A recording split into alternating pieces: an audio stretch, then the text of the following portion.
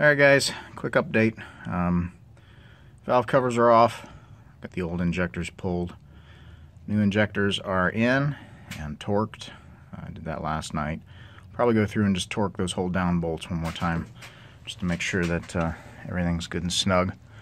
Kind of an oily mess down in here to clean up because I unhooked that high pressure oil line. I've also got the plenums pulled off, getting that cleaned up and ready to put the magic Ford silicone on there to put these back together. Here's a picture of that.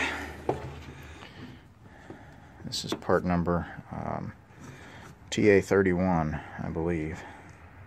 Yeah, you see that there? TA31. So, it's good stuff. I really wouldn't recommend using anything else on these motors. This is what they use on the oil pans and just about everywhere else on these 7.3s. Went ahead and tested my glow plugs since I had them out. All 8 of those are good. These are Biru glow plugs. I think that's the OEM manufacturer for Motorcraft. It's good stuff. The ZD11s, they work well. So that's what I'm going to go ahead and put back in. Got some things together here. We're getting turbo cleaned up. I capped off that hole. Capped off the rod from the exhaust back pressure valve. That thing decided to start oozing oil, so best practice is just to cap it off. I tapped it out for a 1/4 inch NPT and plugged it there. So that's kind of where we're at. Start putting this thing back together. See if we can make some smoke. So that's where we're at. I'll bring you back in here when I've got something to show you. Alright guys, we're back. What do you think of that? We've got plenums bolted on, valve covers on. I had to put a little paint on them while they were out. I just put 2 bolts in each valve cover, and we're going to clear all the oil from the cylinders. When you pull the injectors on these, all of the fuel and oil, all of the oil from the rails inside the heads, that all drains into the cylinders. So you need to be careful when you start putting things back together that you remember to bleed all of that oil and fuel out of there, or you'll hydrolock the motor and can mess some things up. So the best thing to do is put your new injectors in. If you don't put the new injectors in, you're just pumping more oil and more fuel into the cylinders. So you put the new injectors in, pull the glow plugs out of every single cylinder. So I've got all 8 glow plugs out, and then it's probably a best practice just to turn it over by hand. Some guys say that's not necessary, but you can actually do that right here on the alternator. You just put a socket on there. It doesn't matter if you spin it forward or backwards. All you're trying to do is move those pistons up and down and push the oil out of those cylinders. The oil will all come out if you crank it with the starter, but it's pushing it out through a pretty small hole, so it's best just to crank it over a couple times by hand, just kind of clear everything out. And then you want to crank it with the starter, really kind of blow those cylinders out and kind of clean them up. So the best way to do that is to do that from under the hood here.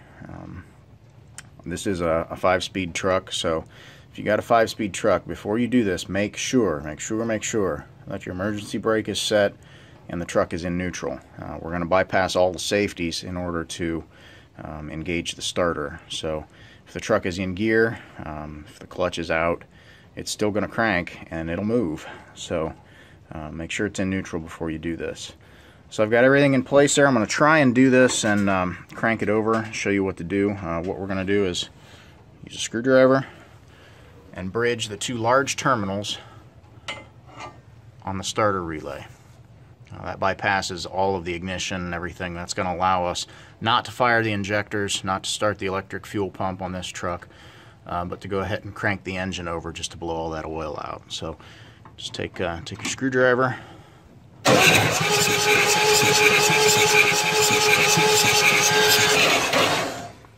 And that's about all you need to do. So we're just blowing all the stuff out of those cylinders. I'm going to go ahead and go one step further. I'm going to pull one of these rails in the oil gallery, and I'm going to start putting some oil in there. I had everything all opened up. I actually disconnected a high pressure oil line to the head here, and it takes an awful long time for the low pressure pump to pump that much oil up here to fill the high pressure oil reservoir again, and then to fill both of these high pressure oil rails. So I'm going to go ahead and just kind of prime it. I'm going to dump some oil in there just to kind of save us a little bit of cranking time, and we'll see what happens here in a minute. So I'll crank it a little bit more here just to make sure we got all the oil blown out. Then I'm going to pull these valve covers off again. I'm going to go ahead and put the glow plugs back in. I'm going to recheck the torque on the injector hold down bolts, and then start putting things back together for the last time here. So that's kind of where we're at this morning.